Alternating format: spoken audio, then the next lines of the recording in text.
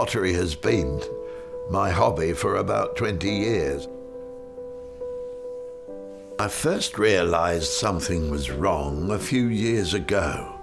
Making my figures became more and more difficult. One thing that I love doing is just sitting down, relaxing, and going through our photograph albums of the family. And bit by bit, I began to realize that I was having problems telling who was who. I had the earlier signs of macular degeneration. Although I can see where I'm putting the brush, I can't see after I've done it what it looks like. And so I'm unable to paint properly, which meant virtually that I had to give it up. In an ever-aging population, age-related macular degeneration is still the leading cause of irreversible blindness in the industrialized world. As the #1 cause of visual impairment amongst persons aged over 75, it is a great concern in public health. For exudative AMD, treatment options have been revolutionized over the past decade with the introduction of intravitreal injections of antivascular endothelial growth factors. While the treatment for exudative AMD is widely available, reduced near visual acuity is still a growing problem for patients with macular degeneration. A number of external magnifying devices are currently available for use, but these have limited acceptance by some patients. Even with the magnifier, I found it difficult to read newspaper print, especially any article which included long words. The end of words tends to disappear completely. An ideal intraocular magnifying device should have the following characteristics.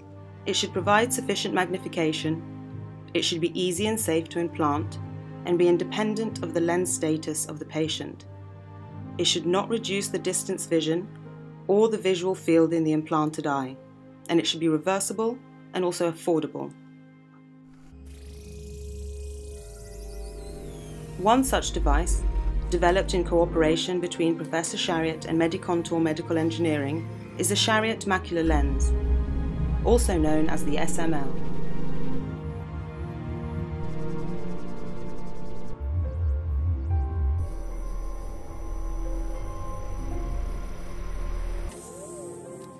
It's a single-piece hydrophilic IOL with a water content of 25%. It has an overall diameter of 13 mm and an optic size of 6 mm. The central 1.5 mm of the optic has a power of 10 diopters, while the rest of the optic is plano. This IOL is implanted in the ciliary sulcus as a piggyback IOL.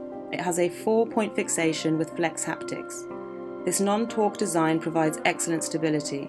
It has a convex-concave optic and a 360-degree polished round edge to prevent iris chafing.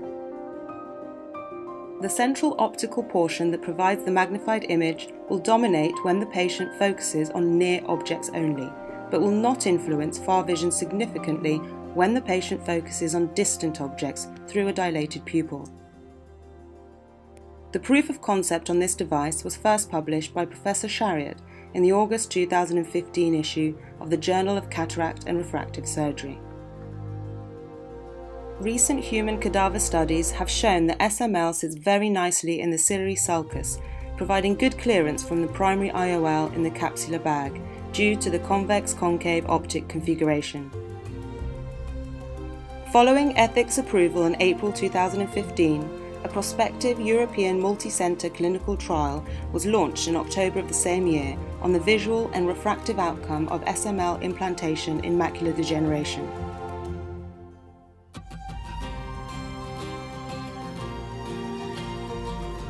For this trial, 50 patients have undergone monocular SML implantation.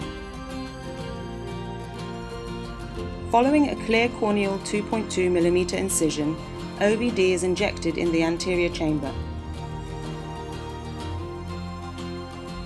The SML is loaded into a special custom-made cartridge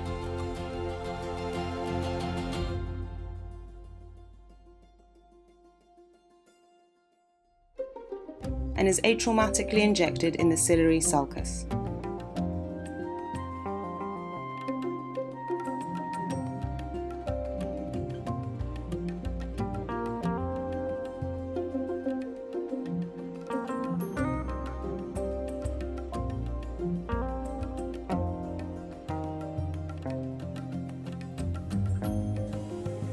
It's quite a scary thought that somebody is going to operate on your eyes.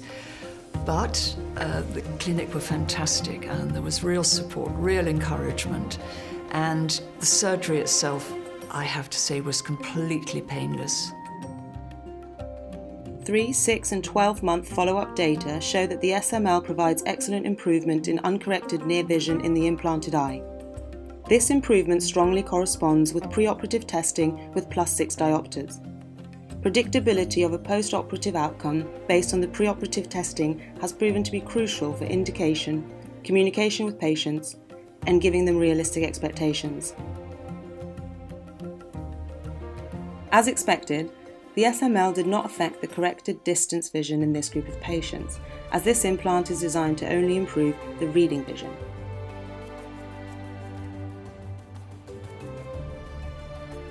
There was no change in the intraocular pressure over a period of 1 year following the implantation of the Chariot to macular lens. To reach optimal reading performance, patients are required to undergo 2 to 3 weeks of training. I had to train my mind and my eyes to accept these new lenses. This involved reading text for about 20 minutes a day.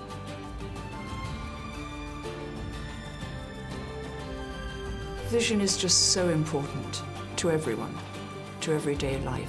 Guess what? I'm back making pottery again.